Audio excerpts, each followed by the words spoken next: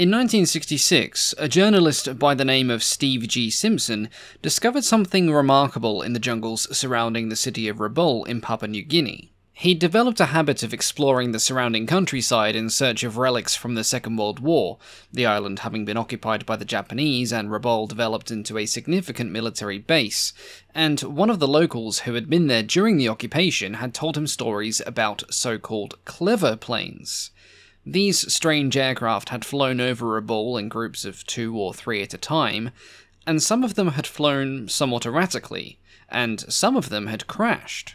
Steve was taken deep into the jungle and eventually arrived at a large, overgrown crater, inside of which contained a very strange wreck. The wreckage fit no known description of warplanes that had operated in the area during the war, but Simpson found 4 items of particular interest. A large metal bomb release system, which still had its manufacturer's plate and serial number on it, a large section of welded steel tubing from the airframe, a 6-cylinder Lycoming engine and parts from another one, and the hub of a 2-bladed wooden propeller.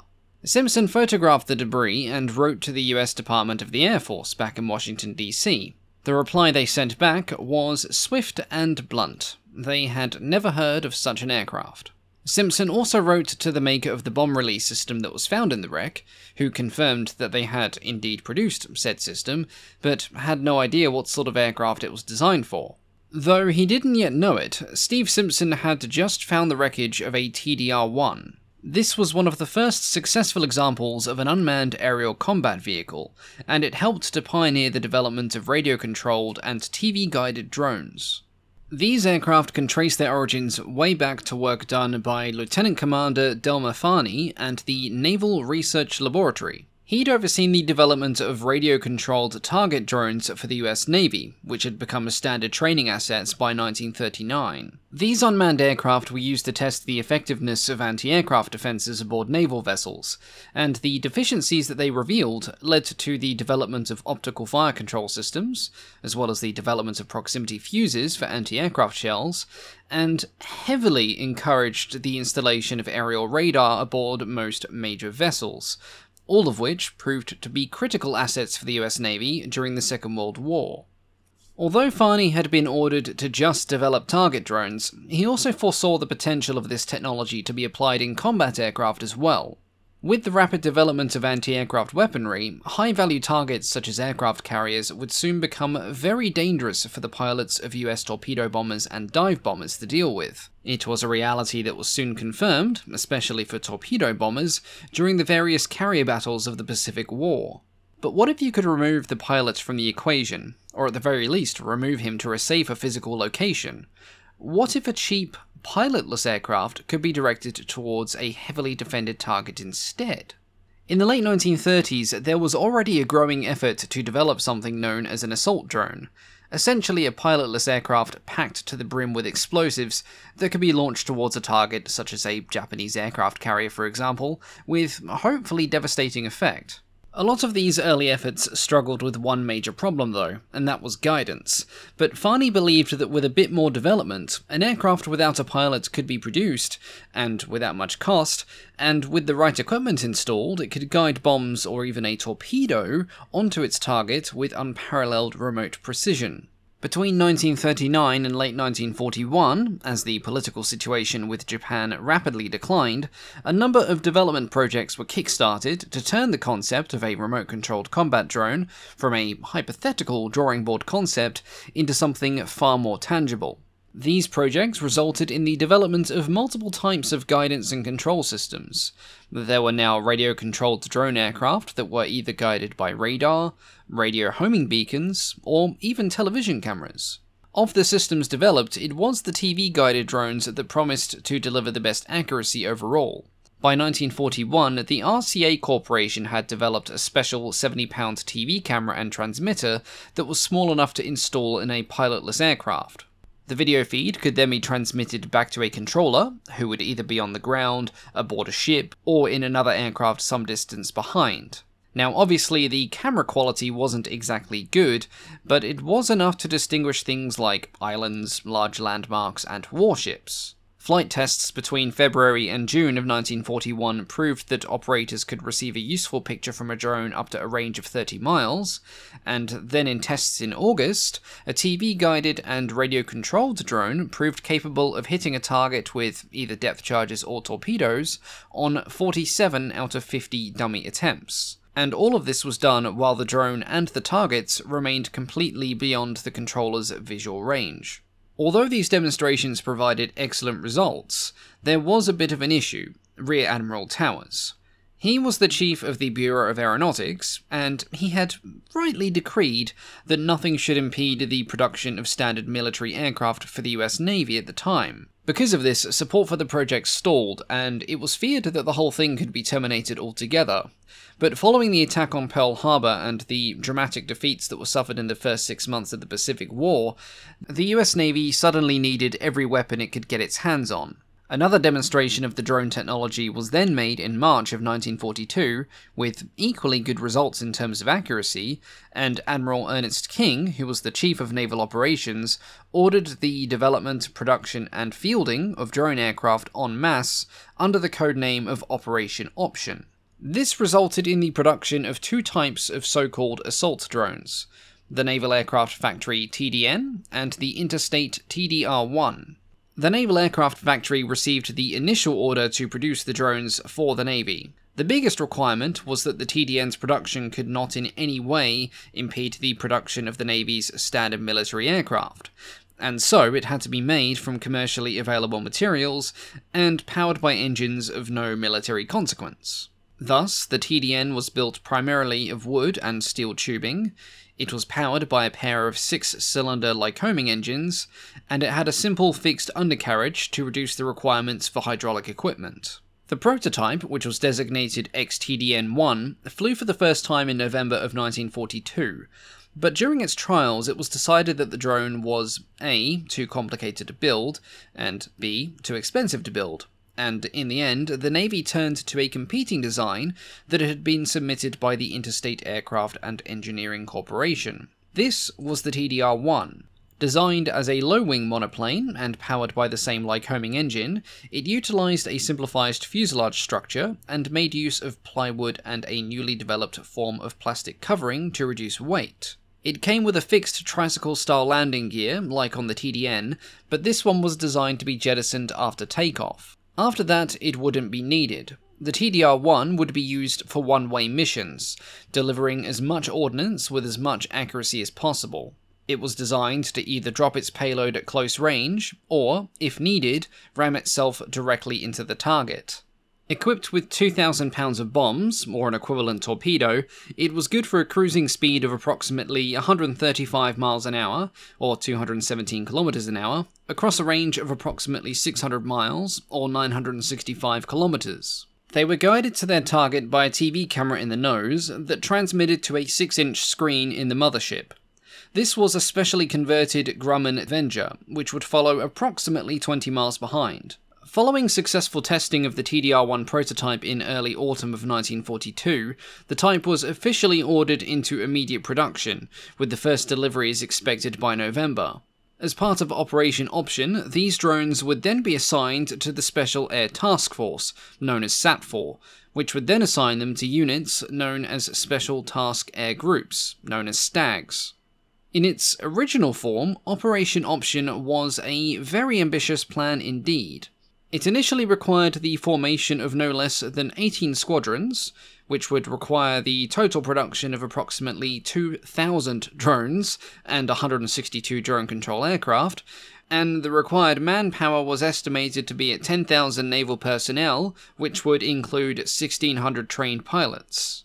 The plan was to amass the drones in numbers and then use them for a single, large, and sudden strike on multiple Japanese targets, with follow-up strikes then designed to hamper repair work and the construction of better anti-aircraft defenses. But in the end, only about 200 of these drones would ever be built for Operation Option, and of those, less than 60 would actually be used for their intended purpose. The main problem was that the operational planners had extreme difficulty in getting approval for the required finances, resources, and manpower numbers. and this was mostly because the rest of the Navy had no idea what was actually going on. Much of the planning for this operation had been done by Captain Oscar Smith, who was an early advocate for unmanned military aircraft. But due to the secret nature of the plan, he had played things very close to the chest. So close, in fact, that it wasn't until September of 1943, a full year later, that Admiral Nimitz, the commander of the Pacific Theater, was even made aware of the operation's existence. By this point, the island-hopping campaign of the Pacific was in full swing, the fleet had recovered from its early disastrous start in the war, and Nimitz felt that there was little need to invest in some slow, untested, unmanned, radio-controlled things that could barely exceed 130 miles an hour and might be able to drop a bomb. Stonewalled by Nimitz, Smith then appealed to Admiral Halsey instead. Halsey wasn't particularly thrilled with the idea either, but he was willing to give it a go, and he deferred the decision to Rear Admiral Gunther, who was his air commander. Gunther was less quick to pass judgment without seeing results first, and he agreed to test the viability of the SAT-4 drones in combat. And so, in the spring of 1944, 2 squadrons of drones sailed from San Francisco aboard the escort carrier USS Marcus Island. These drones were part of the first SAT-4 operational unit, Stag-1, and they arrived in the Russell Islands, just north of Guadalcanal, in early June. After getting set up at the airbase at Sunlight Field, Stag-1 quickly got to work in demonstrating the effectiveness of their drones by attacking a beached Japanese cargo ship with some dramatic results. Clearly, the concept appeared to work, but Command was still reluctant to fully commit the TDR-1 against legitimate military targets, and it wasn't until September that authorization was finally given for a 30-day full combat trial. Stag-1 was then redeployed to Sterling Island, and they flew their first combat mission on September the 27th. 4 TDR-1s were sent in, each carrying a large 2,000-pound bomb, and 3 of them were successfully guided onto their target, which was a beached cargo ship that had been converted into a large anti-aircraft battery. More missions soon followed, and very quickly the TDR-1 was used to successfully strike artillery emplacements, bridges, tunnels, munitions dumps, and one was even rammed at full speed into a lighthouse at Cape St. George, with supposedly spectacular results. Following this success, some of the TDR-1 units were then redeployed to support an assault on the Japanese-held base of Rabaul. Their targets were protected by heavy anti-aircraft batteries, or indeed was sometimes the batteries themselves, and while some actually managed to drop their bombs onto the targets, flying the drone off to crash into something else, many of the drone pilots decided instead to go with the full send, and simply watched as the fuzzy target got bigger and bigger and bigger on their 6-inch screens as they sent the drone and all of its bombs headlong into it.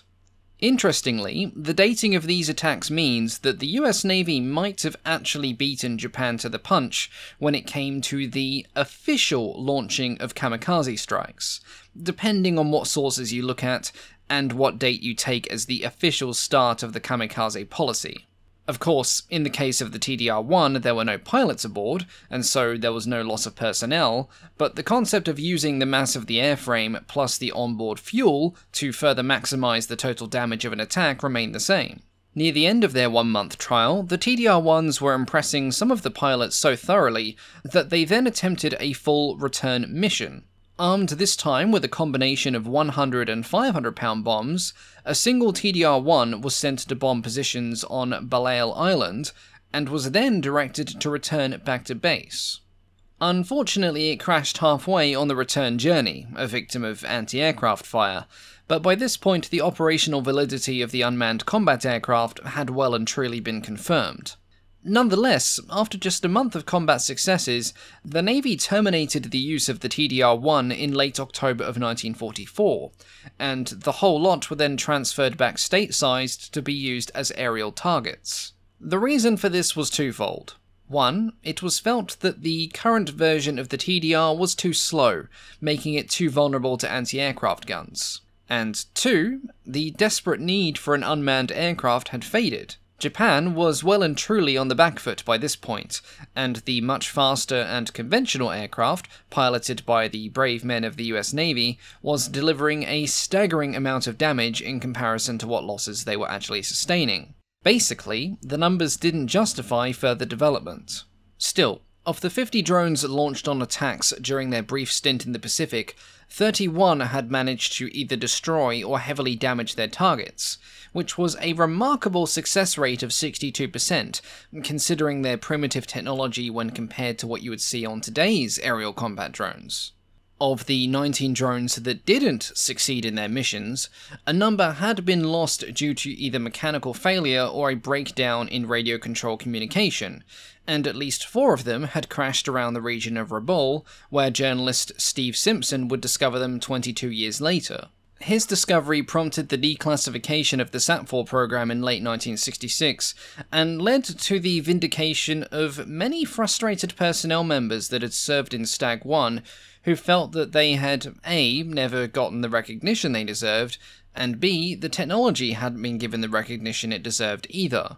Though they pioneered a new type of weapon system, the TDR-1s did not kick off a technological revolution. Developing successful UAVs would prove to be a significant technological challenge, and although many interesting target drones were developed during the Cold War, it would not be until the 1990s that a truly effective combat drone would be developed in the form of the General Atomics Predator. The Predator was a far cry from the crude, radio-controlled, half-wood, half-plastic TDR-1, but going back 70 years, you can still trace a long, albeit very chaotic line that links the two. Of course, for its time, the TDR-1 was of course hugely advanced and pioneering, and as luck would have it, not all of the TDR-1s were blown up for target practice during the war.